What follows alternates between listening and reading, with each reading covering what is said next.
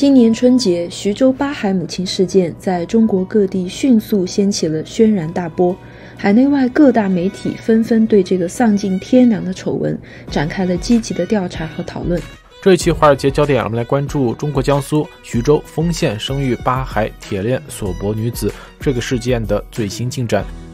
巧合的是，我刚好也在春节期间的大洋彼岸遇见了一位美国八孩母亲，并且在大年初一和他们夫妇进行了一次访谈。同样生了8个孩子，他们的动机、心态和社会影响力却是如此不同。感谢您收看《10万个为什么》节目，我是路德。在节目一开始，提醒大家别忘了按赞、订阅、开启小铃铛，希望有更多人能从这个节目中明白真理，受到启发。今天我邀请到一对夫妇 Harriet 和 Heidi。So you are missionaries. Which organization are you working with? Right now we work with our own ministry. Yeah. Okay. Yeah. We have been with Youth with a Mission, and we have also done a house of prayer. One of the reasons why I invited them is because they have 8 kids. 8. In Chinese we do this 8. This is 8. Yeah. So this is so incredible. Yes. Why did you have so many? Well, I don't think why? It's a very good why question, because only God knows.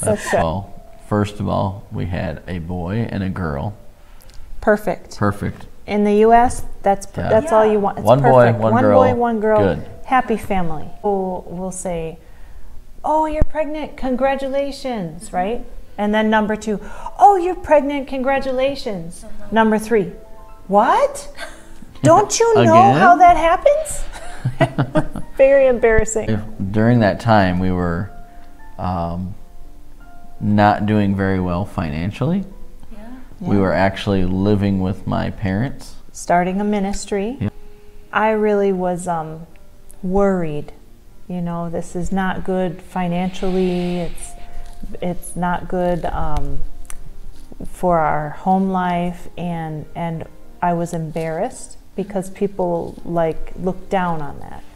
And I asked the Lord, "God, why another one?" And the Lord said to me, "This is an eternal being. They will be loved by me for eternity, and they have the opportunity to love me back for all of eternity." And I thought, oh God, how could I not spend a few years of my life to partner with you in this, to make an eternal being? And at the same time, the Lord was speaking really the same word, but in a different way. For me, He was saying, when we think of success, right, we think cars, house, money, right? But we don't get to keep any of that when we go to heaven. But if we trust in the Lord and our kids trust in the Lord, they're the only thing that we can make or possess on earth that we get to take with us into heaven. I'm sure you know in YWAM we talk about multiplication, right? Yeah. Multiplication is if you touch 2 lives, those 2 can go out and touch 2 more lives, and they can all get, so and with that in mind, we're realizing we're raising multipliers. Yeah. So we're going to put what we believe, what we raise them up as disciples. And then they will go out and multiply. Our work and do more than we ever could. I could go to China and change the world, right? But I can't go to China but I can have a child that wants to go to China and a child that wants to go to India and a child that wants to go to wherever, and they can multiply with our children. At least 8 countries. Yeah. So I'm studying on life and babies, and in the Bible it always says, "And God opened the womb." And God opened the womb of this person. So he's in 100% control of it, yes. even when we Yes. try not to.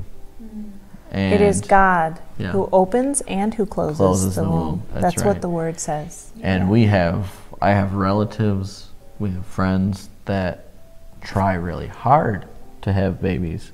Yeah. And they can't. And they cannot. And so why should we be ashamed of what God is bringing into the world through us? Yeah. Merritt has an aunt who, his grandparents had 11 children. My dad's side, it was a big family. And one of these aunts asked me when we were pregnant with 3, you know, she goes, "Oh, are you going to have as many as the Lord will give you?" And I was like, "Are you crazy? No way, I wouldn't." Because I was a young woman and I had ambition. I wanted to have a career. I was going to be a missionary. But God had a different plan for me. I am a missionary, but I don't have the whole idea that I understood. God had a better idea, a better dream in His heart for me. Yes. So after that, you just God is in control. pregnant and pregnant. Yeah, yeah. God And is you in never, control. You know, argue anymore, right? Yeah, yeah. It was like we like to tell our 3rd child, we say, "Honey, it's because of you that we have all the others." Wow. Because God spoke to us through you. You know, we live by faith and we Yes. don't have like a salary or Yep. something stable income. Mhm. Yep. So I just wonder how you can like feed Yeah. so many mouths. We Yeah. trust the Lord. Yeah, I mean, if you think of, Yeah. I like what our founder's wife says. She says, faith never changes. You will always have to use your faith. You just add zeros behind what you need. So whether it's a You're believing ministry, for $100, yeah, or if it's $1 million. if it's just you're single and you're a missionary, or what about like where we are here? This whole place was provided by the Lord. So it has more zeros behind it, but it's still what God provided for this ministry. Yeah. And so either way, God wants us to stretch our faith. And it has really Yeah. stretched our faith. And typically believe. children come one at a time. Typically, there are twins, but like we don't have any twins. But like, you know, you can prepare, you can, That's true. okay, we need a bigger car now. Okay, let's think about that. You got 9 Even- months yeah. to think, to figure out ways Thanks God. to get the Yeah. bigger car or whatever. But you know, we've definitely cut corners with costs and stuff. You know. And you know what's funny is I didn't know how to cook when we got married. Oh. I was not, so all of it comes, like he said, one at a time. God doesn't, you know, people look at us and they go, "Whoa, 8 kids, how do you do that?"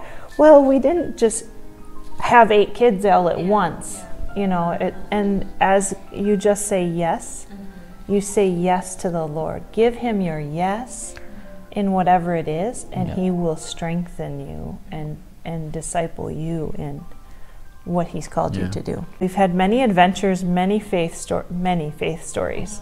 God has called us to go places, and we didn't have the money. Yeah, there's times, well, actually, when we decided to join YWAM a couple years back, we had already committed to go to the Call Azusa. So that's when this was. Prayer meeting, okay. yeah. Which for us would have been about a $3,000 trip Yeah. then. So we had $3,000, so we had to pay ahead to do the YWAM conference. Yeah. But we said we're still going to Out Azusa, to California. which for us, Michigan to California is a 4-day trip. You know, and then when you get to California, hotels are $300 a night. Yeah. You know, so it's a lot of gas, it's a lot of driving, it's a lot of hotels, and we left with $100 in our pocket. Yeah. So we did this whole trip by faith, leaving home with only 1 tank of gas, and it was completely miraculous how we'd be like, okay, we're almost to Los Angeles, and the hotel I reserved is $300. God, we need $300, and we had nothing. And we're 2 hours away. We're driving across the Mojave Desert. No air conditioning in the car. So hot. Well, it started and then to rain. It started to rain. And it cooled in the things off. desert. Yeah, I mean, really, God is just so poetic, you know, of how he does that. Yeah. So, yeah, that's... Very prophetic. He is. Yeah, that's Yeah. right. Rain in the desert. Yeah, rain you know? in the desert. Yeah. Dry land. Yeah, that's right. And so we just 2 hours away, my parents said, "Oh, there's some money here. We'll run to the bank and put it in your account for you." We like to say the principle that our mentors taught us. Well, if you heard God's voice tell you to do something. Yes, when you know God has called you to do something, when you've heard His voice back it up. I have to back it up with that. If you know God has told you to go somewhere, to be at a prayer meeting or whatever He might call you to do. Even if you have like $1. Go ahead. I just feel like this kind of lifestyle, like do everything by faith, will prepare us to survive in the end times. Amen. Because otherwise, if you always think, okay, I need a plan, I need to make sure that this is possible, this is doable, then I think at end times we're gonna be. And Heidi I'm a planner. She loves. I love a plan. To plan. I do. I love a plan. She loves to plan. But so many times the Lord kind of God just shuts the plan down. He brings it right to the edge, and the plan won't work, and then He brings provision, and I'm like, how did you Lord? I'll be trying to get the last things in the kitchen to make a meal and be creative because it's not I have to really think hard about how to provide just meals for my family sometimes. Yeah. And then the next day, God has provided so much that I'm like, oh Lord, help me remember to not think it's all on me. It's not all on me. He is a loving Father. So we have a Veterans Day in the U.S. and Merritt is a veteran. So he served in the Air Force. And Veterans Day, some restaurants will give any veterans a free meal. So we were going to go to the cheap place so that we'd get a little bit for the kids and me, and his would be free. But he wanted to go to the expensive, Red Lobster. And I'm like, we can't afford that. They gave a free dessert. That's what they gave for the veteran. So it wasn't like your meal was so free. I'm worried. I'm the planner. And I'm like, I know how much money we have. This is extravagant. We shouldn't be here. And he's like, I want to eat this, So, but he also has a gift of understanding the goodness of our Heavenly Father. And God gives good gifts. God gives good gifts to His children. Yeah. He says he gets like a big platter. I order the big one. The big meal. And I'm so worried. I go, well, I'm just gonna get broccoli. I'll just get broccoli. And she'll eat off my plate, right? I'm so worried about the money, the cost of the bill. And so then everybody gets their meal and I'm eating my broccoli. And the waitress comes up and she says, just so you know, your meal has been paid for. They left, but the couple that was sitting here paid for your whole meal. And I could have cried. I thought, God. And you don't know them. No. And we don't know them. And I felt like the Lord. No. No, they saw us. I didn't even recognize who they were. Yeah. But and that's I happened feel like more the than Lord once. Like she's saying, it's happened me. probably 10 times. Yeah. And the Lord has just really has shown me. He's like, Heidi, you are not an orphan. You are not even my stepdaughter. You are my daughter. Yeah. So when you are talking about this, I'm also thinking, among Chinese believers, a lot of us think, okay, being a missionary means you have to be starving. You have to live a very miserable life. Yeah. And you just give up everything. You cannot eat. You cannot drink. You cannot do anything, and you cannot have so many kids. Yeah. But actually, God really cares. He really cares. There are those times where it's like we're down to the last diaper for our baby, and we're like, okay, God, there's zero in the account. That's so scary. We need the money, right? You know, and there are those times where you feel like you're a pauper or whatever. You know, you're a starving missionary, right? But then, like she's saying, that's like the moment when you pray, you cry out. And like the next day, the Lord sends $2,000 check, or you know, it's like, okay, sorry, Lord, for despairing. Forgive me again for thinking you can't do anything, you know. And then He just, I don't know, you know, He likes that. There is an up and a down to it. I'll say, you know, but our Heavenly Father has storehouses. Our Heavenly Father has storehouses full of provision, and we might not see it. It's like when my 2-year-old is crying and he's hungry. He wants a snack. He doesn't know what's in my cupboard, but he just knows that when he needs it, it's put before him. And I think God wants us to be like a child. He always does. That's right. He doesn't care how much money, because he has, you know, unlimited money, right? Yes. He can give you whatever you want, but you know, he wants you to really know this is from him, and you can get it from him. So he wants that trust, relationship. And that relationship. He wants interaction. That is all he. Yeah. Who wants a child that just sits here all the time and doesn't talk to us, right? No, we want, you actually love the child more. That's, even if they're screaming at you or something, you know, you want the child to talk to me, you know, like, and so he's just wanting us to talk to him. Yes. When I was 11 years old, I asked the Lord if He wanted me to be a missionary, and I felt like He said yes. And I always dreamed of going to China. Since I was 11, I still dream of going to China.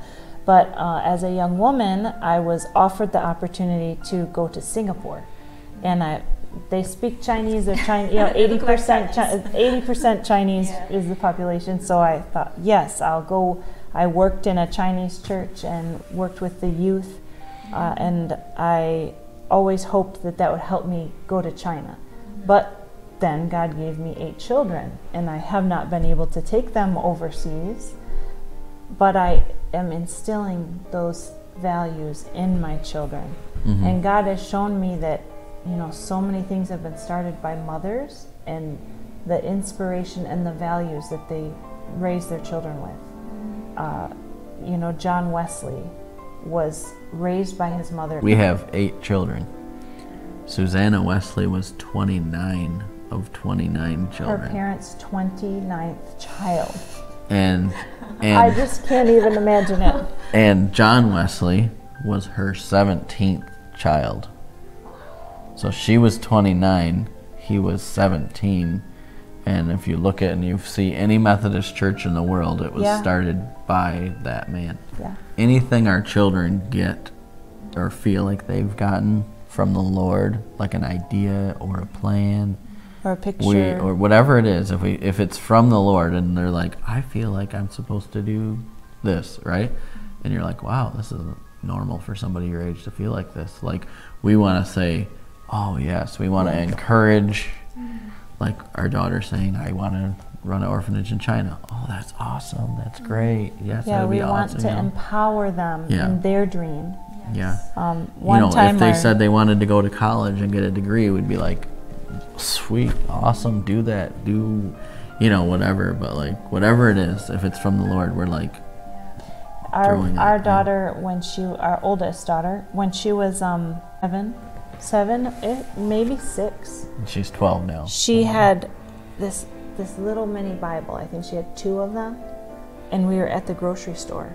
And we had finished shopping, and we go to the car, and she says, Mom, I feel I'm supposed to give my Bibles to a lady in the grocery store. And I was like, maybe just, we need to go, like that's awkward, and it's not something normally you just go up to somebody and do. And we were new to that, but I felt like I have to encourage this, because she feels like she heard from the Lord.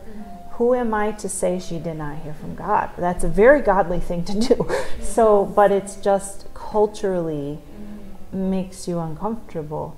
As an adult, we maybe give more way to fear, social fear, and we don't want to stick out. And we've learned to just say, okay, I believe God's speaking to you, and we're going to do something about this, and help our children follow the Lord in what they feel He's calling them to do. It's very important.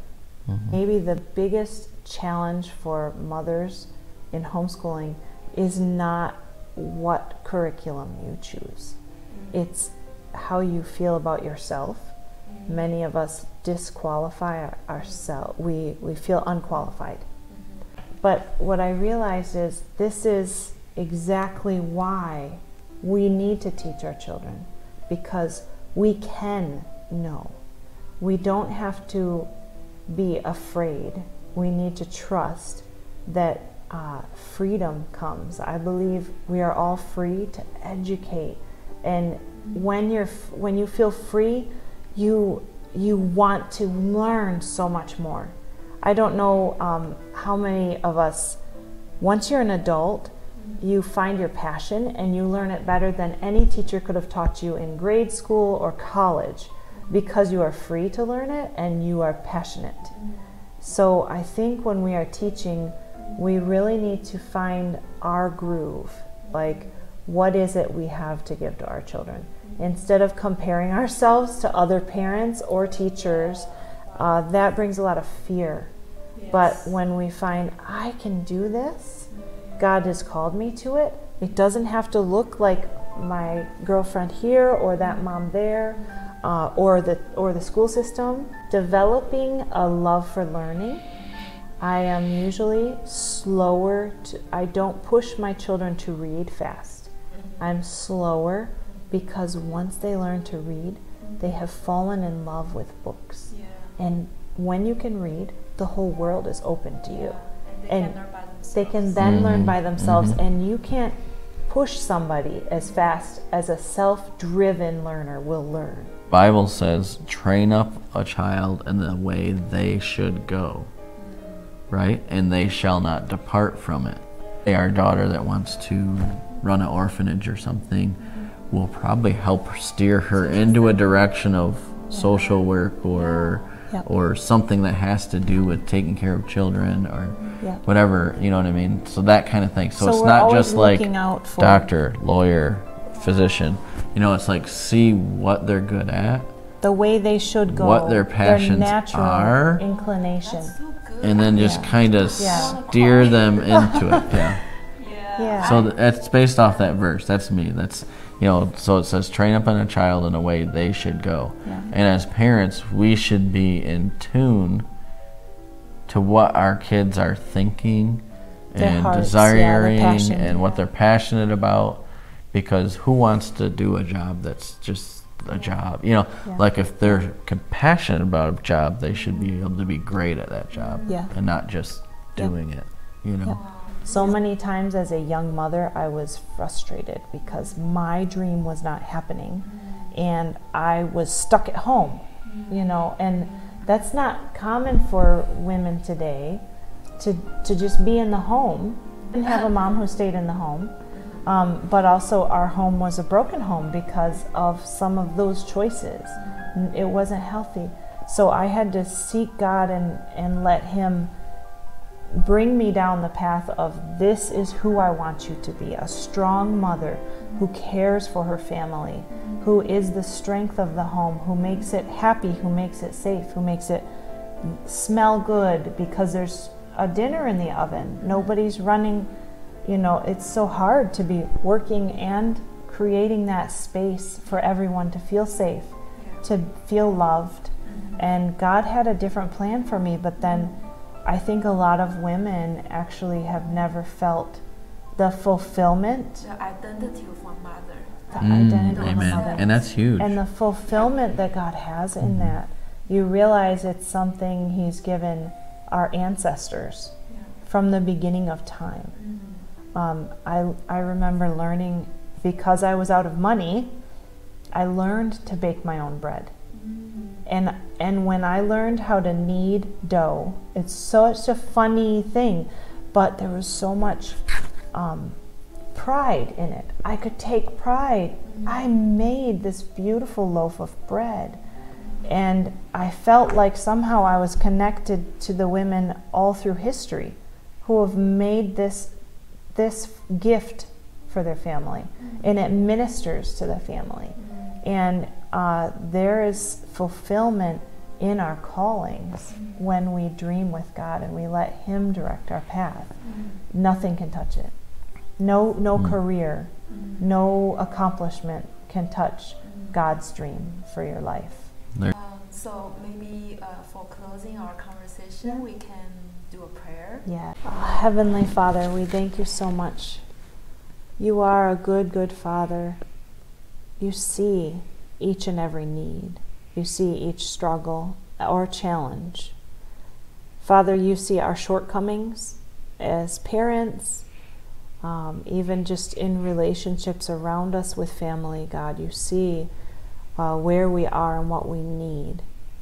And Father, I just pray that your peace would come that surpasses all understanding. We think we know what will give us peace, but your true peace surpasses that. You know better what will give us true happiness and fulfillment. Amen. We thank you, Lord. You are good. We can trust you with it all. Lord, we can trust you with our souls. If we can trust you with our eternity, we can trust you with our finances.